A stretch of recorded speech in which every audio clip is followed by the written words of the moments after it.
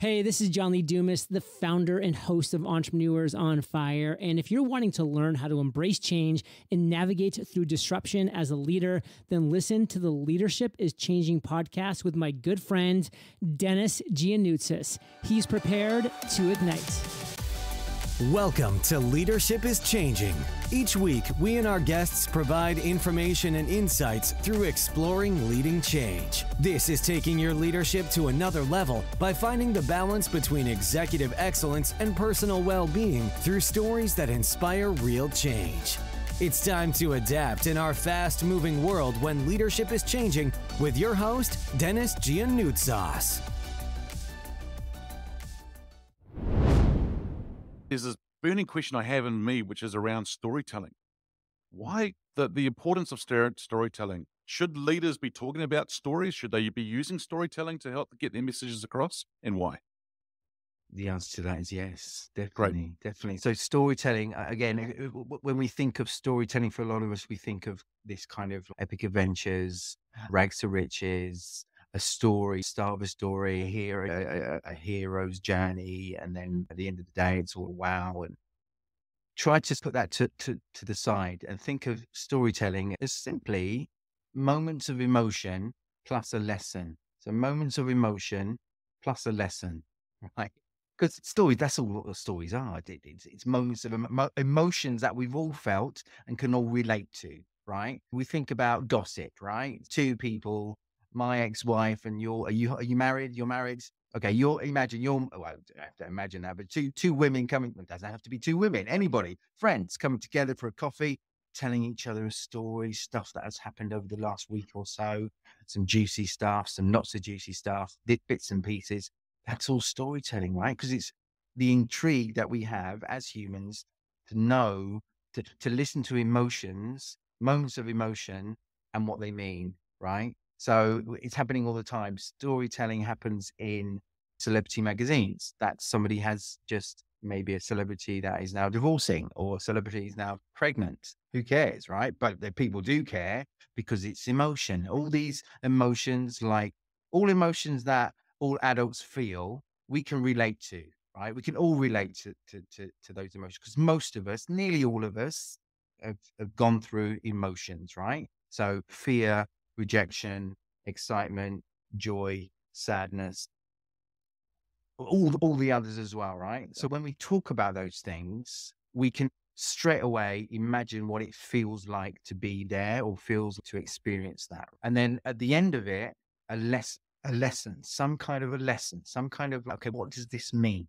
So that essentially is what storytelling is. And so if we can use that more, people can listen to us more as well. So it's, again, I said earlier on, unpredictability is good. A story usually is unpredictable. You don't know where it's going. So I can tell you, okay, let me explain to you a little bit about what happened yesterday, right? So I started the day at like this. I went downstairs. So again, I can continue with that, but you don't know where that's going. No. You don't know. And you think it's the truth. We automatically, we don't know. Okay, loads of fake news, loads of manipulation. Naturally, that's happening in the world, in the media. We know that, right?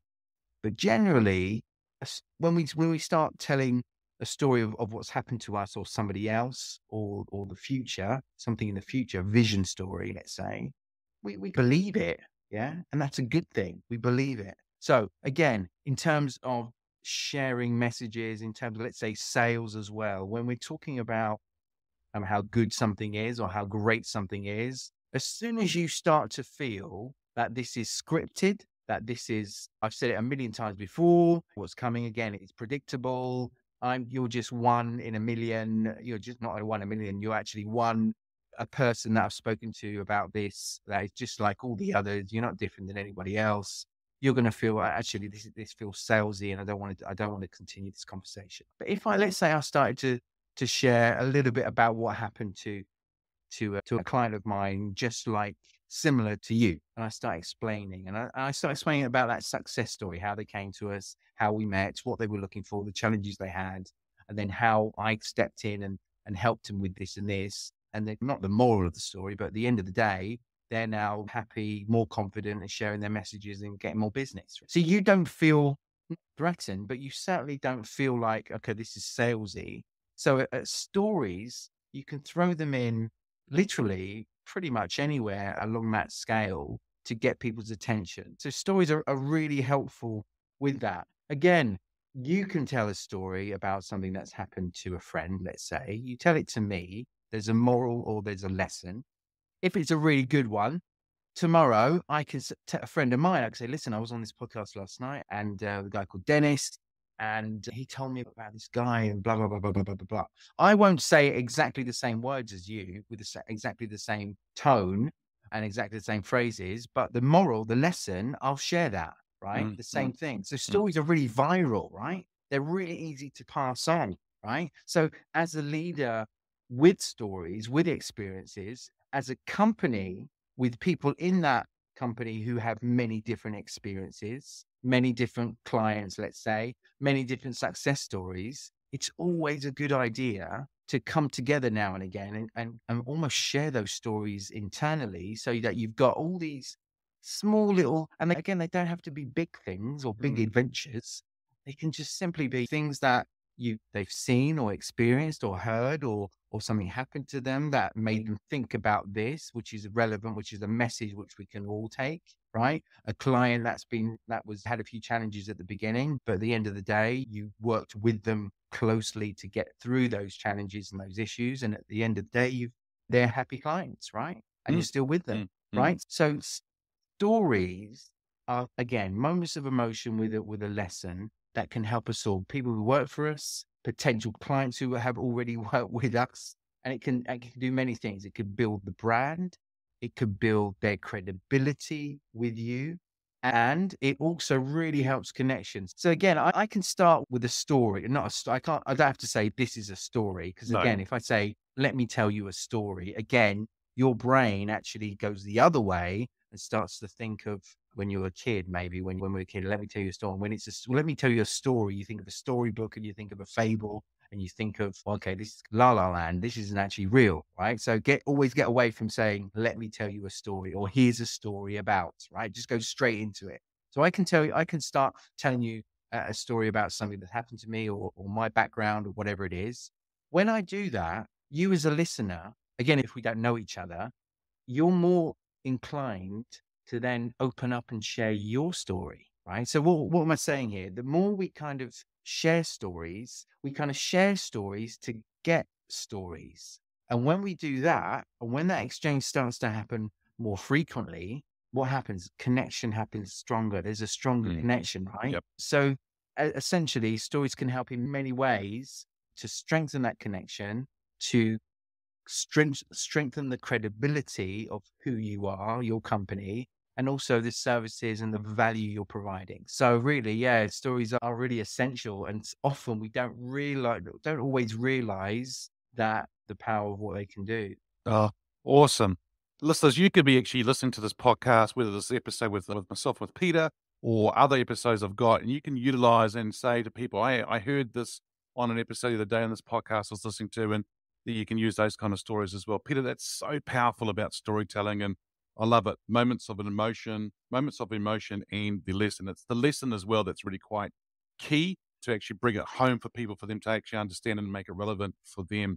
Now, Peter, just a final question I want to ask you. The show here is called Leadership is Changing. When I say that title of the show or that statement, what does that mean for you? Yeah, leadership's changing. For me, because of the work I do, and because I'm a lot of the time here looking through this screen, working with leaders, helping them connect more, it is changing. It's still changing. It changed dramatically. Naturally, something came up 22 years ago. We all know what, right? So helping leaders really connect better here. And again, it's the same thing offline I say the real world, in person, right? These skills that we have or had, these competencies, these communication competencies, right? All well and good. But when it comes to here, when it comes to this, that doesn't mean you can just transfer exactly the same things to this environment because a lot of the time it doesn't work.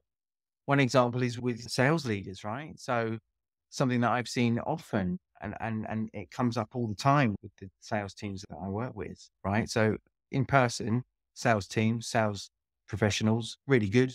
They know what they're doing. They've done it for years. They're striving. They have their ups and downs, but they're pretty good. And they consider themselves good sales professionals, right? Because they've got the skills and they've got the know-how. They know those little things, all the little kind of tricks and the little strategies and the techniques, and that's all well and good. And that's cool, right? But when it comes to here, so many doing exactly the same thing, what they do in person, they do it here, and they're finding there's something missing. It's not working. It's not working as well, right? They're not getting as many on those discovery calls. They're not getting as many kind of next conversations down the line, or something that trust, that credibility isn't as, they don't get it as quick perhaps as they would do in person. And it's the other way as well. How other people, some people maybe in person were not particularly great at selling in person. But when it comes to here, because maybe they're focused, they're really aware of how they're showing up. They're really thinking about things like intention, connection, curiosity, right? They're managing to connect better. So the connectors, we can say, if you're a good connector here, that opens up more possibilities to be stronger in whatever competency you have, right? So a stronger connector here, we're seeing sort of almost like new sales stars, right?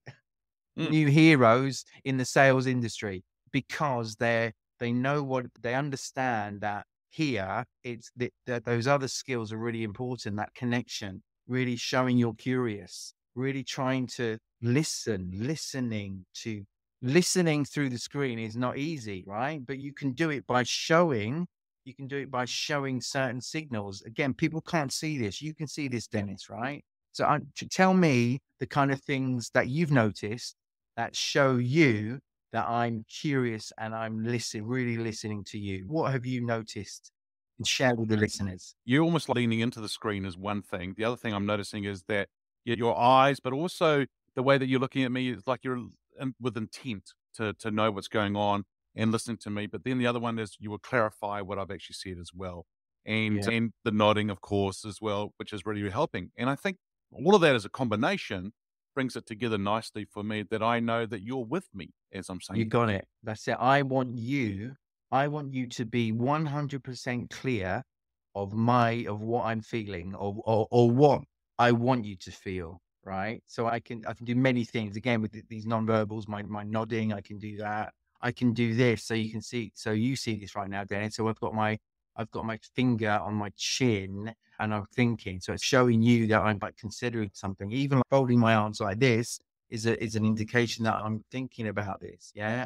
I'm curious about this. I'm curious to know what you think, right? My head is slightly to the side, which again gives the impression that I'm listening more to you, because my ear over to the side is just one of those indications that gives you the impression that I'm listening to what you have to say. So yeah, all of these things are really important. So people that are showing these or are aware of these, at least, first thing is being aware of them, and then you work on them. And good thing about Zoom is, Zoom, any kind of virtual exchange, because we're doing them all the time. It's it's something that we do constantly every day. So why not say to ourselves, I'm going to get really good at this. I can practice this every day. Yeah. I can practice this every day. So small things you do and you get good at them, and you can see and hear and feel if they're working. You can feel from the other person whether these things are actually working or not. So the more you do them, the more you get good at them. So again, it's all about helping these leaders, sales leaders, marketing, whatever department they're in, or even the CEOs, to really be aware and connect more with and feel comfortable and making others feel comfortable. Now, a lot of people, whether they're being entrepreneurs and large corporates, whatever, that we get influenced by various leaders in our lives. And now this person can be alive or from history. Who is your favorite leader and why? Sarah Blakely is my favorite leader. So Sarah Blakely is the founder of Spanx, which are the shapewear, the original shapewear for women. And the reason that I really like Sarah is because she has been a very authentic leader. So first, she founded a huge, very profitable organization, and she started it out of her house. And so she started with very humble beginnings, and then she was able to build her company up. to the point where in October of 2021, she sold the majority share of her organization. And I think it was like 1.2 billion is what she sold it for, which is obviously a huge amount. But part of what I really respect about her is her authenticity, and just even watching her on her Instagram page with like her 4 kids, like her kids will often look like she hasn't like bathed them or groomed them in months and years. And here she is, like super successful, and she's just really willing to be honest. The other thing that I just really respect about her is her ability to nurture her staff and the people that help her get where she is. So when she sold the company, she gave her employees each $10,000 and 2 plane tickets, round trip plane tickets to anywhere in the world. And I just thought that was such a neat testament to her desire to help give back to people who had really helped make her who she was. And so for those reasons, I really admire her. Awesome. Really good. And if you were to sit on a park bench with Sarah, having a cup of coffee together, what would be one question you would ask her? So I would ask her if she felt like there was a turning point between when her business was small and when she was able to scale it. To be transparent, while my business currently is very successful and doing more than most female entrepreneur businesses do in terms of revenue, I'm very proud of that. I still feel that there is a big gap between smaller, kind of more mom and pop businesses to larger corporations, and making that transition is really difficult. Like we were talking about, going from just one employee to several employees, or as you grow, there are different challenges that you face. And I would love to talk to her about how she was able to navigate that. Great. Now, congratulations to you on what you're talking about, your revenue and going really well in that. What drives you in your business?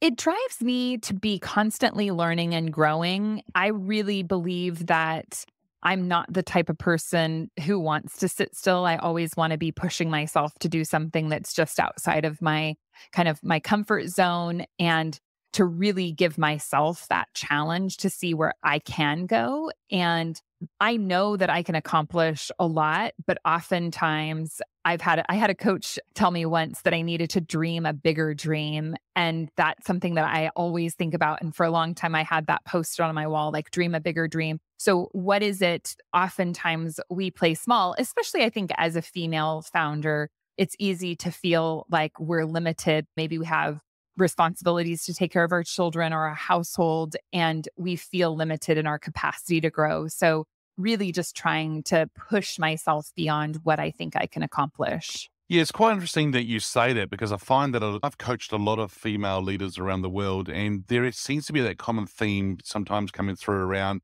them actually dreaming bigger, or actually thinking bigger, or actually going out and doing things, because when they do it way better than anyone else. And it's really amazing to see it. And I'm like, wow, this is awesome. And I just find that I just wish they would do more like that. And I think a lot of it is to actually encourage them to do it. But I also find it's actually quite interesting how that same kind of mindset or that same kind of thing happens for people, whether them being male or female, living in a smaller country than others. And they talk about that, and I hear men and women in New Zealand, as an example, talking about, little old me and little old New Zealand. I'm like, no, that thinking needs to change, because when Kiwis go out there into the global stage, we punch above our weight. We do really well. And I think that it's about a mindset about how we think possibly differently to then actually go out there and do things. And I think that's really cool what you've shared there, because, yeah, dream a bigger dream. I think that's awesome. Nice way of putting it. Thanks. The show here is called Leadership is Changing. And when I say that title or that statement, what does that mean for you?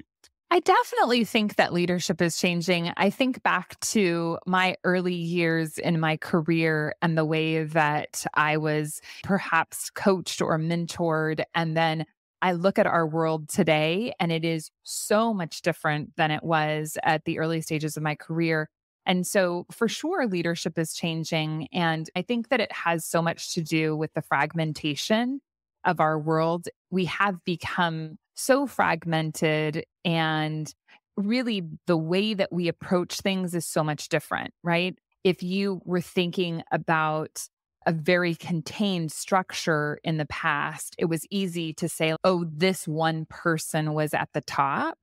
And there were, and there still are, of course, a handful of corporations that far exceed revenues than other organizations, but there is so much more opportunity now. And I think that because of all of that fragmentation, it changes the way that we approach leadership. hmm Did you see when we were going through the last couple of years of pandemic and that, did you see organizations or leaders, some step up and others who didn't have the title of manager or leader step up, and then others who are leaders and managers that didn't step up? Did you see that kind of scenario? Yeah, I definitely did. And obviously, I think that there is like the large resignation where so many people quit their jobs. And I do think that part of that resignation was individuals coming to terms with whether they really wanted to be in this role anymore, right? And I think when it comes to leaders, you've got a few different camps of people, right? You had the leaders who are very used to institutional leadership, the way that we maybe thought about it 10 or 20 years ago. And I think there's a level of discomfort in how is this changing, right? If I approached leadership in this standard way and now all of a sudden that doesn't work, perhaps they didn't want to move forward with that. And then you have people who maybe were in leadership positions and had that adaptability, and they were able to really make the changes to see how their employees needed or their teams needed to be treated and respond well to them. And then I think you've obviously got this up and coming group of leaders who maybe not only are setting the narrative, but are willing to step up and become leaders themselves. Thank you for listening to this episode of Leadership is Changing with your host, Denis Gianoutsos. Each week, we and our guests provide information and insights through exploring leading change, inspiring executives and leaders to adapt and lead a bigger game in a fast-moving world.